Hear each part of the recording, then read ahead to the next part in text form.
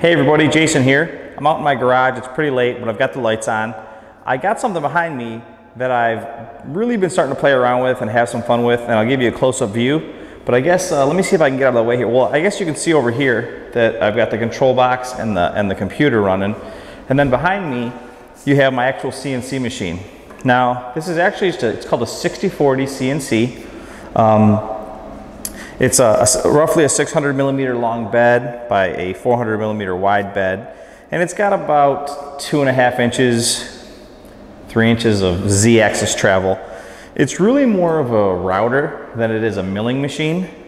But as you'll see here in a few minutes, I have had some success cutting aluminum, which is about the hardest material you really should machine with it.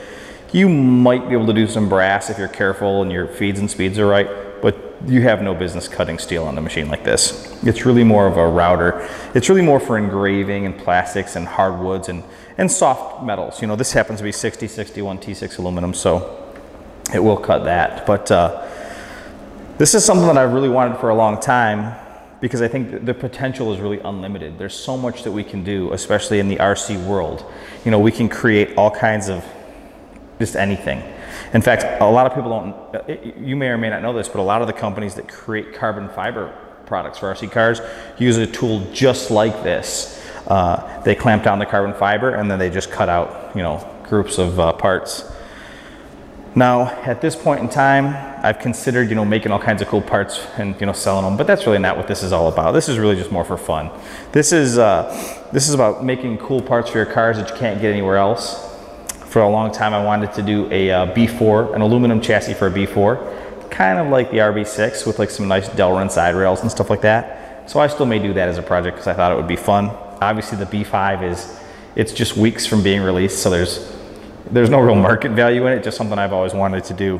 I've always kind of had an interest in robots, so maybe I'll play with that. And I know there are a lot of cars out there. I actually had a Techno e-buggy, and I've heard through the grapevine that you may need shock towers that aren't quite as tall to run Kyosho shocks.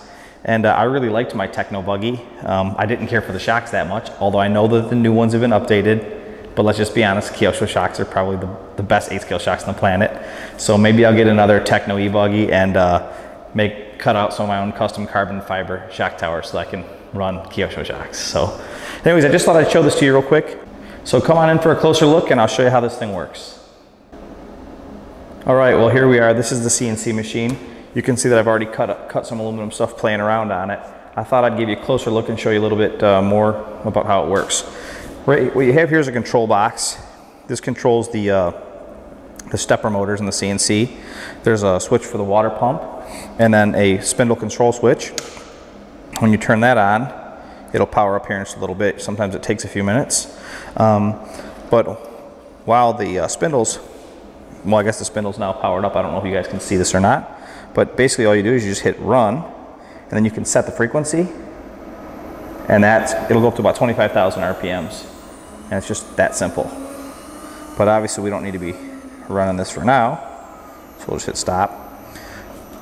So I'm sure you've seen one of these before, the good old-fashioned Xbox controller.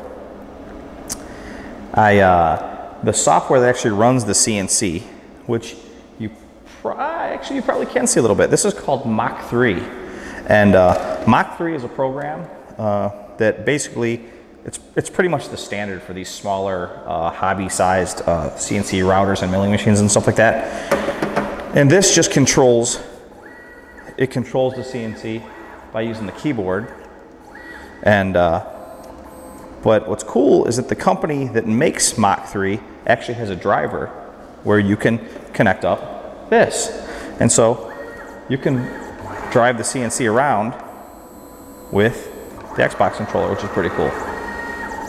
And I guess if you really wanted to, I've actually played around. I've actually milled some stuff, like some pieces of wood and some foam blocks and stuff like that. So if you really just wanted to cut something real quick and you had it mounted up, you could actually just fire up the spindle, set, you know, use your depth here, and then just go ahead and mill whatever you wanted to. It's really not the right way to do it.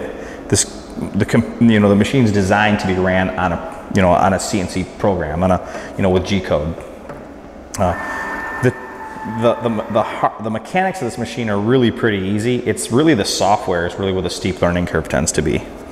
So this is a pretty cool little tool. Let's see if we can get this thing to slide out a little bit. This is actually a Z-axis. It's a gauge for studying the Z-axis. And what you do is you put it on here.